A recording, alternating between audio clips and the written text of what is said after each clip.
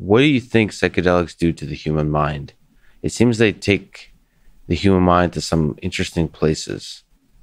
Is that just a little hack, a visual hack, or is there some profound expansion of the mind? So let's see.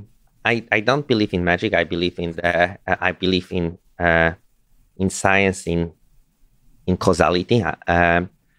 Still, let's say, and then as I said, like I think that the brain, that our subjective experience of reality is we live in the simulation run by our brain, and the simulation that our brain runs, they can be very pleasant or very hellish. Drugs, they are changing some hyperparameters of the simulation. It is possible, thanks to change of these hyperparameters, to actually look back on your experience and even see that the given things that we took for granted, they are changeable. So they allow to have a amazing perspective.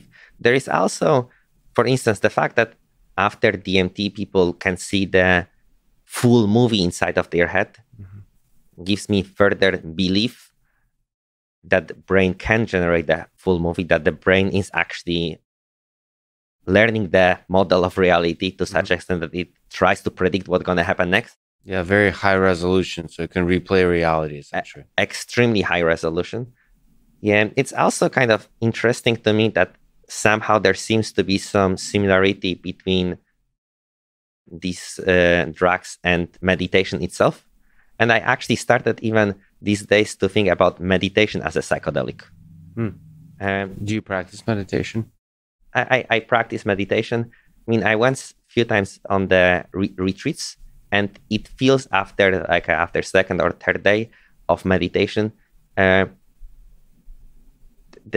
is almost like a sense of tripping. What does a meditation retreat entail? So, I mean, you wake up early in the morning and you meditate for an extended period of time. And alone? Sorry to keep interrupting. Yeah, so it's optimized, even though there are other people, it's optimized for isolation. So you don't speak with anyone, you don't actually look into other people's eyes. And, you sit on the chair.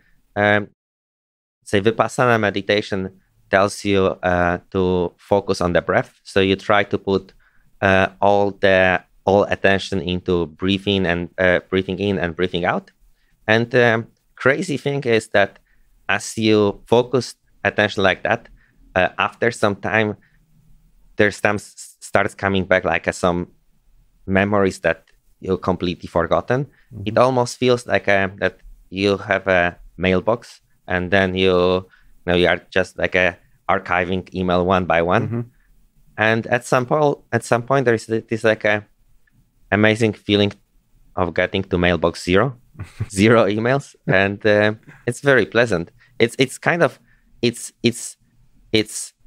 crazy to me that once you resolve these inner stories or like inner traumas, then once there is nothing left, the default state of human mind is extremely peaceful and happy. Extreme, like in some sense, it feels that it feels, at least to me, the way how when I was a child, that I can look at any object and it's very beautiful. I have a lot of curiosity about the simple things, and that's where usually meditation takes me.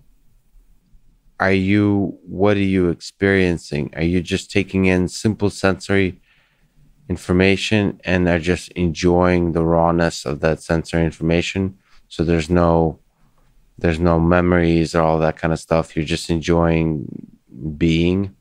Yeah, pretty much. I mean, still there is it's thoughts are slowing down. Sometimes they pop up, but it's also somehow the extended meditation takes you to the space that they are way more friendly, way more positive.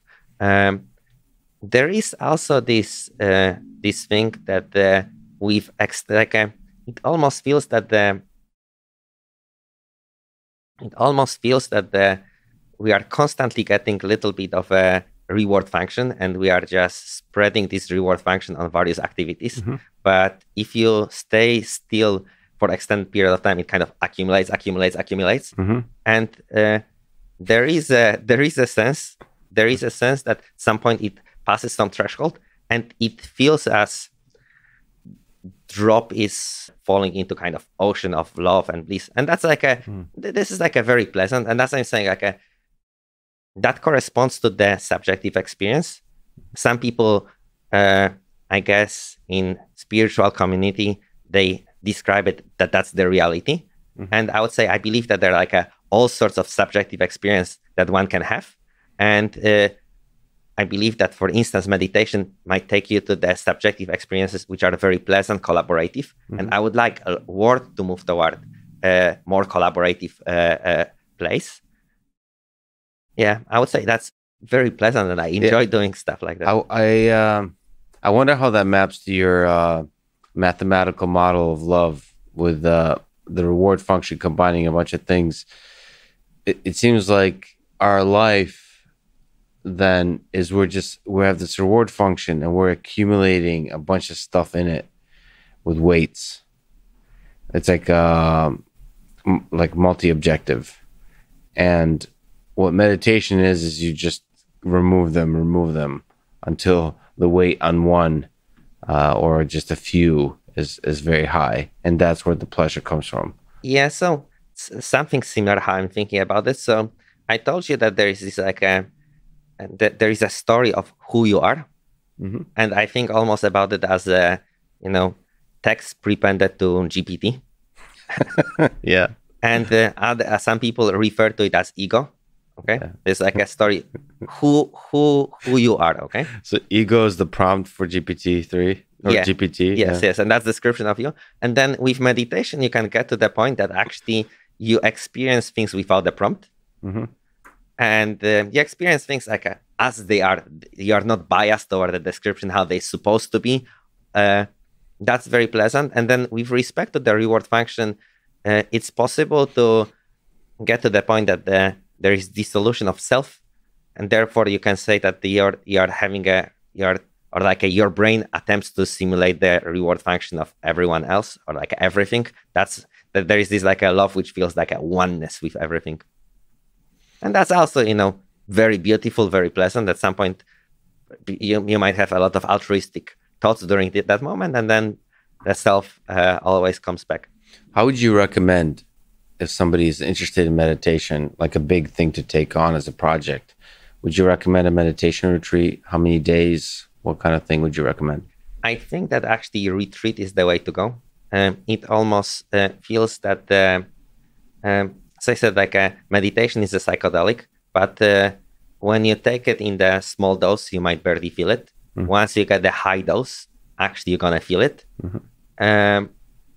So even cold turkey, if you haven't really seriously meditated for a prolonged period of time, just go to a retreat. Yeah. How many days? How many days? Start weekend one.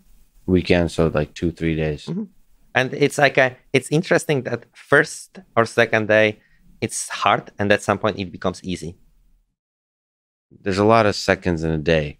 How hard is the meditation retreat? Just sitting there in a chair? So the thing is, actually, it literally just depends on your own framing. Like if you are in the mindset that you are waiting for it to be over, or you are waiting for nirvana to happen, it will be very unpleasant. Yeah. And in some sense, even the difficulty, it's not even in the lack of being able to speak with others. Like you are sitting there, your legs will hurt from sitting.